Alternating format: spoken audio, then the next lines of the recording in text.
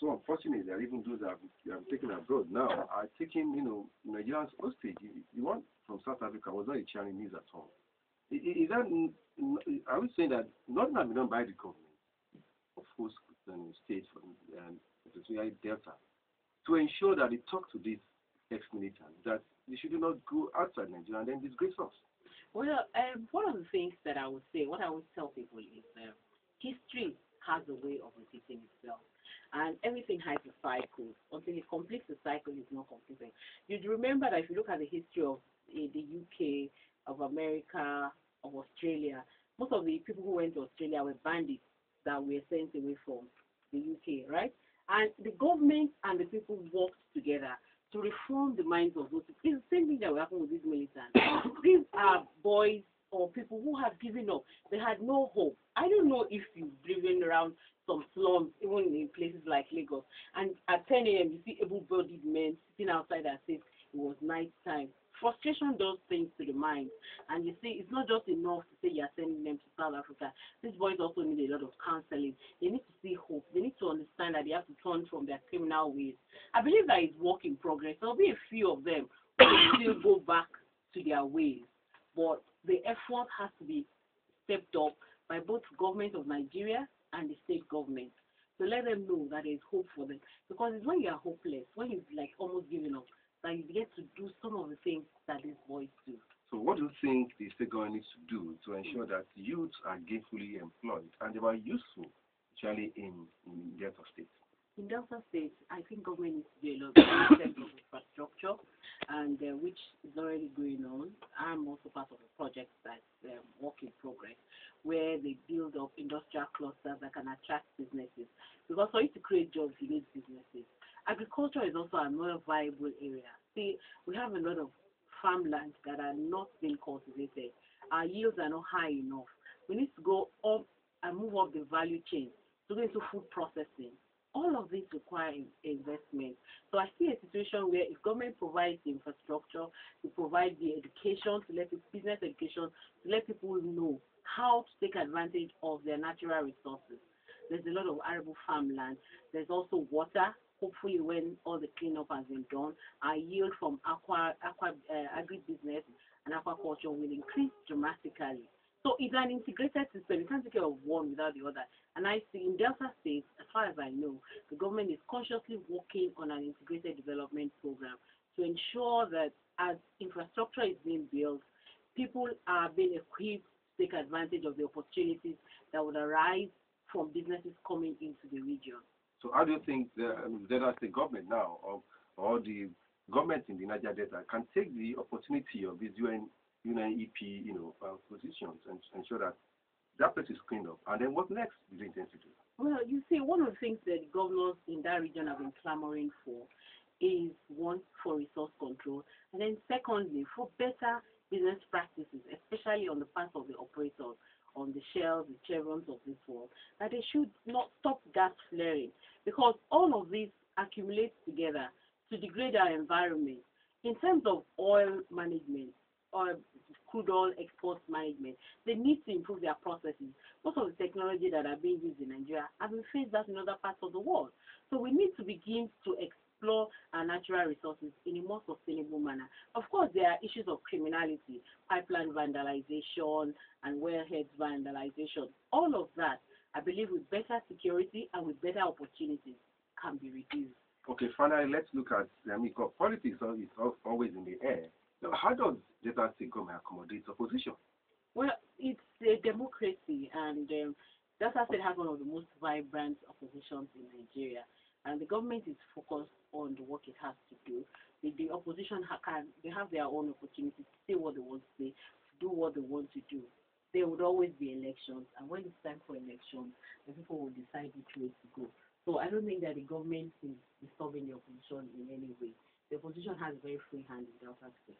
Yes, because Mr. Adishola, let me just ask you this quick question. Yes, Akindele. The issue of the riot in the UK. I mean, you must have lived there for a while. I never did. You never did. Oh, you lived in the UK. Okay, fine. Can we look at that scenario? I mean, it's quite disturbing that we can have that level of violence in the UK. What's your take on it? I never lived there. Let me explain something. The stomach is universal. Yeah. I mean, restiveness will be there when there is a threat to how to feed the stomach. And the new government in the UK is conservative, and you know their ideals. Cut jobs, reduce this, reduce spending, do that, do that. The big men and big women live better by this. So it's always going to happen. And it had happened like 2 months ago. I mean, when they unilaterally increased, school fees.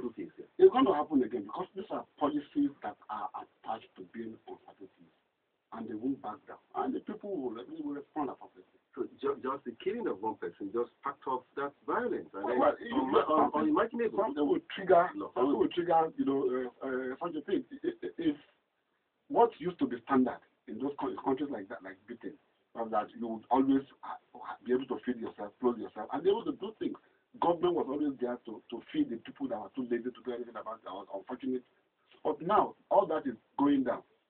The average Briton does not want to do the hard work that the Polish or the Nigerian will do, or the dirty work.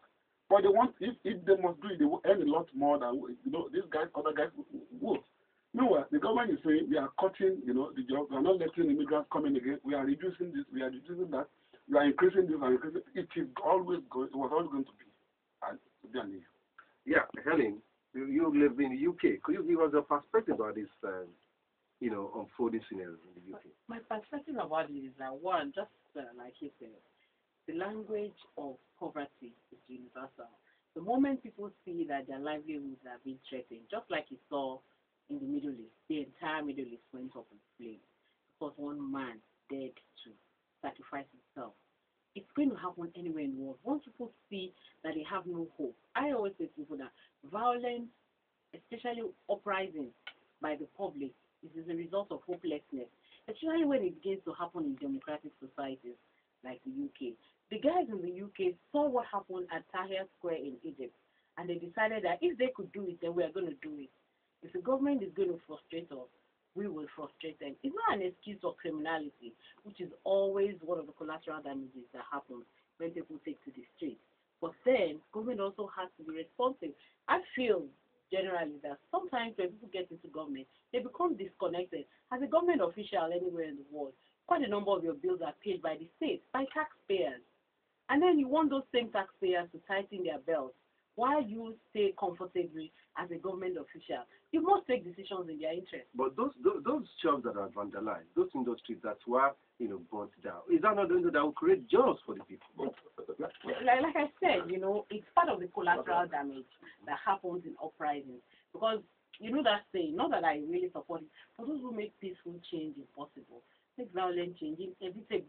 It is a universal, whoever made that statement, I don't know, but it would always occur. The moment people can't talk to you and you can't talk to them back and you're not listening to them, people are dying, people are hungry.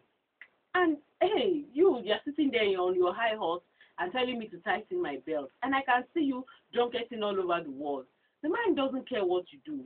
His first priority is to make sure he can take care of himself and his family.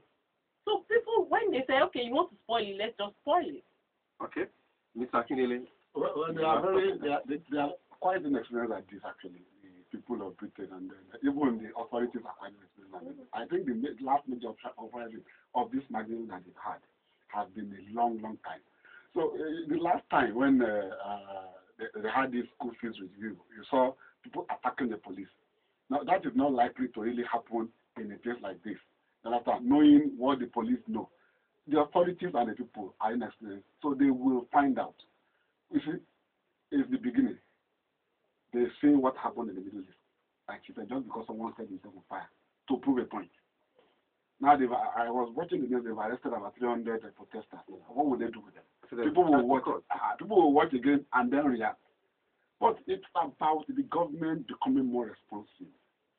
And you can go all out and say Libya is not doing this, Syria is not doing that. But look inwards and see what you are doing right or wrong. Well, I'd like to thank you for coming to Voice of India Studios, and we do hope to have much more, relationship with you. And This is off record. Don't record. Yeah. We have a magazine, England magazine. I'm going to give you one too. I want you to actually look into. And since you're also a consultant to Delta State government, and see how we can benefit from adverts. We want to just to advertise. And if there are programs or projects the thing your state is actually working on, and you want the international community to know about it, you can as well, be part of that project. We can deploy our people there to go and see the facility, to have a look at it, talk to people, talk about the project, and then work on it. The same thing is actually, for the Sierra Leone thing, that we would love to have a feedback, see what is happening. And if you think you just need to take someone there and see things, how things work there, no problem.